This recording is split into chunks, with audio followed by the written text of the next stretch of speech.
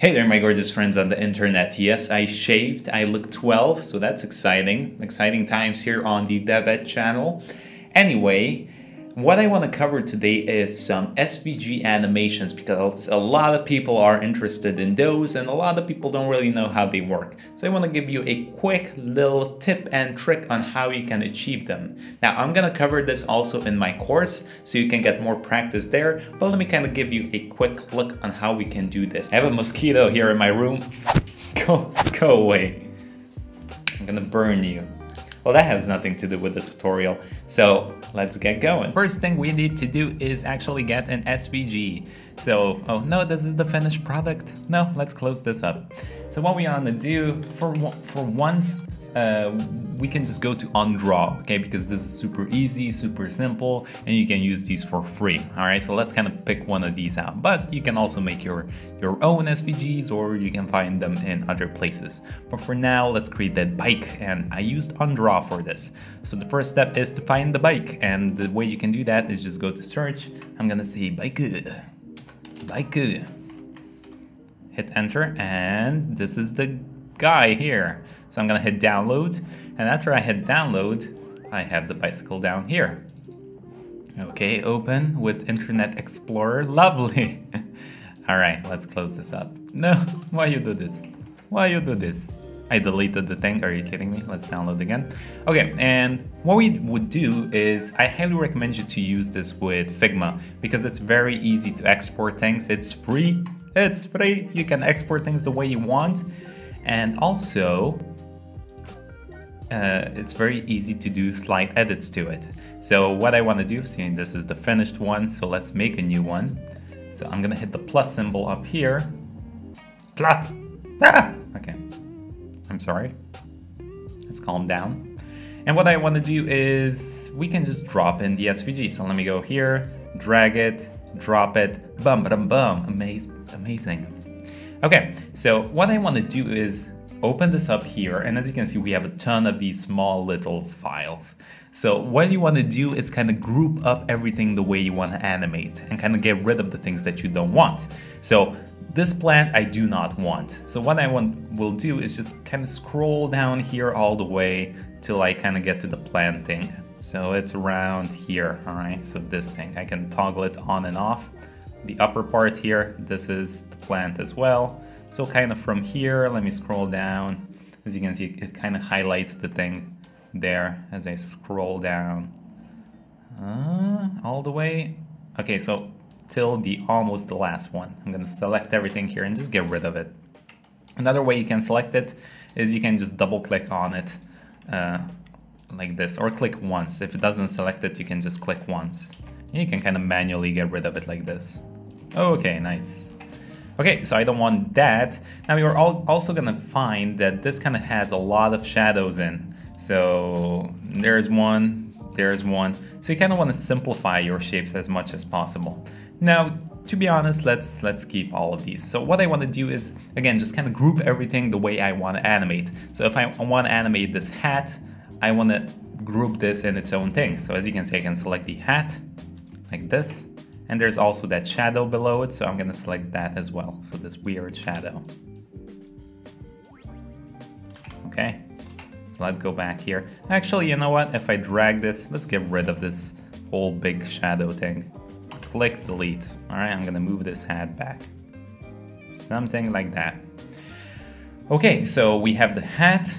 Let's grab the hat. I'm just gonna hit Control G, that's gonna group it up, and I'm gonna name this hat, all lowercase, hat. Okay, next up, what I want to do is kind of mess around with this background color. So I'm going to select this. Let's go to linear here. I'm just going to create kind of a nicer looking color. So drag this kind of in this direction. And I want to increase the opacity of this. And as you can see, you cannot see it that well. And the reason why is because this has a pass-through of 10. So I'm going to just raise this up to 100.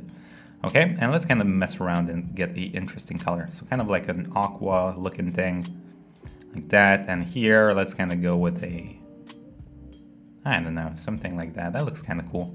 Okay, I'm happy with that. Next up, what I want to do is also kind of change these colors here. So I'm gonna click here and select each one of them and maybe do like a darker gray. something like that. Somebody honked. Hello. Okay. So now I can just select each one of these and hit I, and then just kind of change the color of it. Okay. There we go. We are painting today. Whoops. All right, so this doesn't work. Why doesn't it work? Oh, because there's this stupid shadow underneath. So let's get rid of that. I and I. And actually, again, another shadow here. So let me get rid of that. Actually, let's do the darker part here. Let's do the wheel color. Like that. Okay, perfect. So I got everything the way I want it to look. So now it's grouping time. So we have the hat. I'm gonna bring this, actually drag it all the way up here. Okay, next I wanna group basically, what else do I wanna animate? Well, I wanna animate the wheels. I'm gonna grab this part. Let's see, we have these. I'm gonna hold shift, grab this and the wheel. Let's see, okay, we grabbed the whole thing. There's that little dot, but screw the dot. So I'm gonna hit Control G on all of these selected. So I kind of move it around first to see what I have grabbed. Control G. All right, as you can see, it groups it here. So I'm gonna rename this to right wheel, like that. And then we'll do a T to the other one as well. Grab this, hold shift, grab all of these, Control G, group. This is gonna be left wheel. Okay, perfect. So I can actually turn these off for now so I can see kind of what else is left here. So all of this section, I'm actually gonna grab everything. Let's also grab the background and turn it off. And I'm just gonna grab everything here like this and kind of group everything together as well. I don't know what this is. Let's get rid of this. Group everything together and name this man on a bike or man bike. Okay, and that's it. That's all we need to do. So now we can turn everything back on, even the background, and now we can export this. So I'm gonna click on the parent element here and I'm gonna hit export. Now this is very important, so pay attention. Pay attention. We're gonna switch to SVG, okay? And then we're gonna hit these 3 dots. And it's very important for you to click here.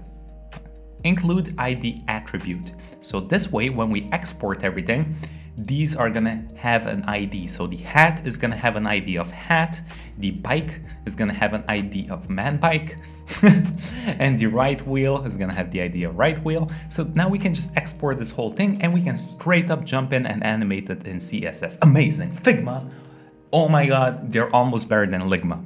Okay, so let's go on this, make sure we have those selected, export, and we're gonna bring it, I already made a file here, let's create another one. Bike boy, like this, all right? And we're gonna save it there. So let's open, I'm gonna rename this bike guy. All right, that's the file name. Save, and we are done. We can open up our favorite photo editing tool via Visual Studio Code. All right, and let me open up that folder. So the bike boy, okay? So here, let's just kind of throw together our index.html and our CSS.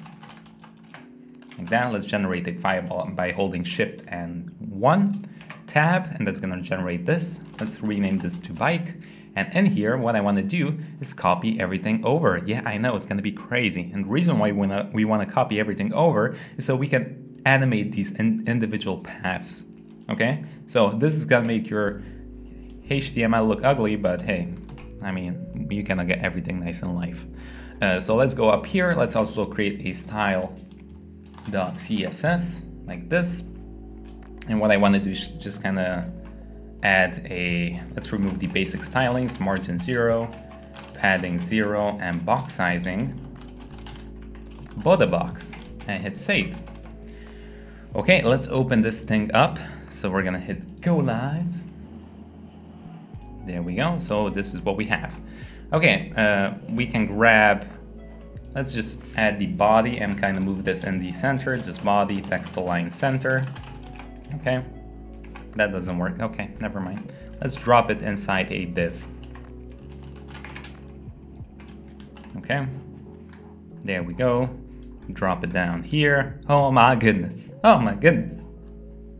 All right, there we go. Close this up. Let's move back up here. Oh, we didn't have the style sheet linked. That's why it didn't work. Okay, cool. Style sheet. Wow, now it's aligned in the middle. Amazing. Okay, so that was useless. Anyway, let's move on to the next part where we are gonna create these keyframes. So now all I need to do is literally just grab whatever I want to grab. So let's see, I want to do the right wheel. I can straight up just CSS animate this because Figma did it for us.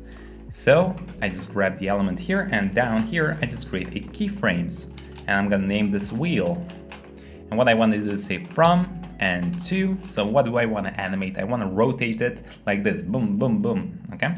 So what I want to do is say transform, rotate, and we're gonna rotate the Z angle. And I'm gonna do 360 degrees, okay? Actually, we are moving from 0 to 360. So let me copy this here and change this one to 0. Okay, and here what we can do is say animation, we can say wheel, we can do 1 second ease, and see how that looks. Oh no!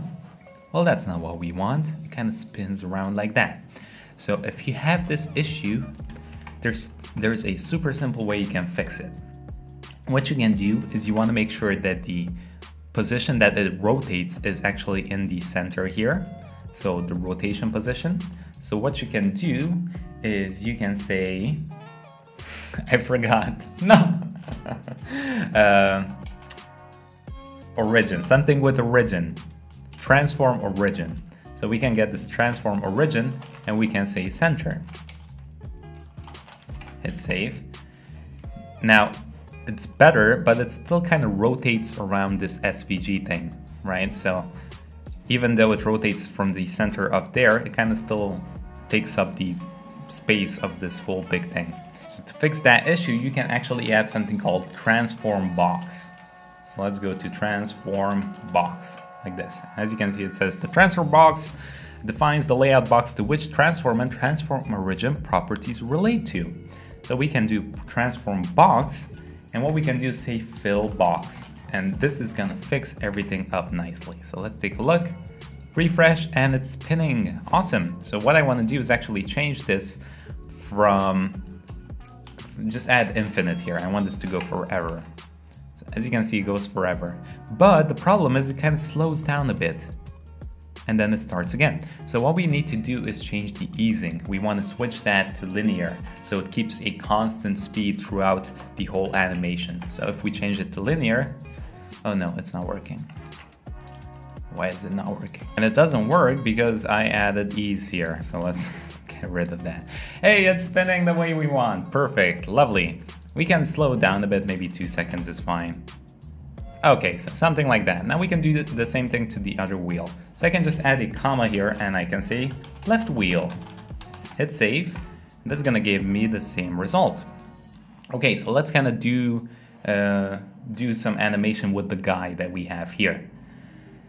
So what we can do is take a look. What name did we pick? We can actually get rid of this SVG, but it's a bit nicely organized here. So we can get this man bike. Okay, so let's target the man bike. Like that, and this guy is gonna get another keyframe.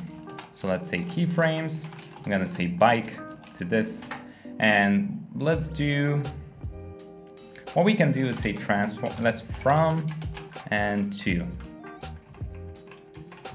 I kind of want to make it like he's bending over a bit, like going down, like he's riding the bike.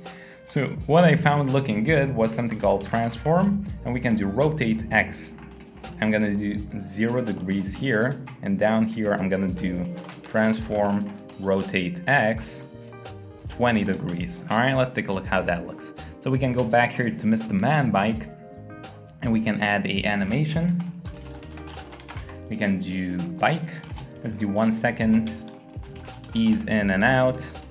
Let's do infinite, and let's take a look how that looks. All right, that looks weird. And it kind of jumps back to its original position. So what I want to do is add alternate, and that's gonna fix that. It's gonna alternate between those both motions. But here's what I don't like. You see right there, this kind of lifts above the wheels and it's kind of floating. So again, I can change that transform origin and I can add it to the bottom if I want. So this position always stays there, and it animates from this position. So only the top part is gonna change. So if I add the transform origin, transform origin, and I'll change this to bottom, hit save, There we go. That's much, much better. It's not perfect, but it's way better. Okay, so that's step one. Let's also animate the hat. This is optional, but you can do it. And what I did here was I just did another keyframes. Keyframes. Let's say hat and from. Let's do 2. All I did was add a transform. Translate Y, I believe. It was like 20%. Actually 0 to 20% or something like that. Let's do 30 and 0 here. Save, and let's also add it to the hat. So let's go up here and say hat. This is gonna have an animation of 1 second. It's called hat, 1 second, ease in and out. It's gonna be infinite and alternate. Save. Okay, that's not good. Something fell on the ground, I apologize.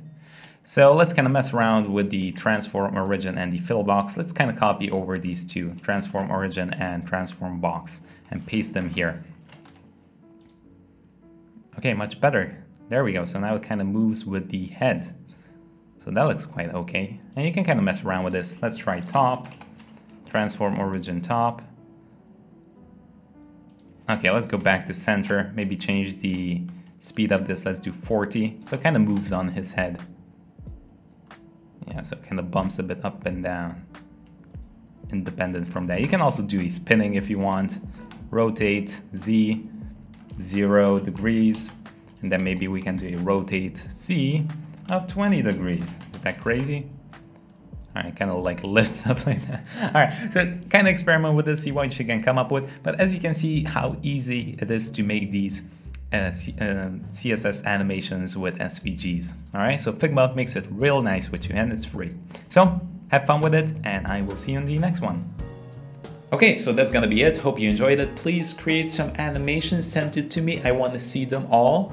I'm very excited. Also, a lot of people have been asking me where I'm gonna host my course, and if you don't know, I'm gonna do it basically on my own website. I'm gonna create a new website, and the hosting, the videos are going to be hosted on Teachable, which is kind of an online platform for courses, right? So I can pay them a monthly fee, and they're going to host the course for me, and they're going to take care of any payment processes. All right, so it's going to be very convenient for all of you. And the cool thing is I can make my own discounts and do kind of whatever I want. So that's going to be exciting. So there we go, that's going to be it. I know a lot of people wanted to see the course on Udemy, but I'm not going to host there because there's so many issues with that platform. If you're interested in why, I can make a separate video on why I don't want to host it on Udemy. So let me know in the comments if you want to see that. And I know a lot of content creators are also jumping over from Udemy to creating kind of their own platform. So yeah, that's gonna be it. See you on the next ride all the way to Valhalla, and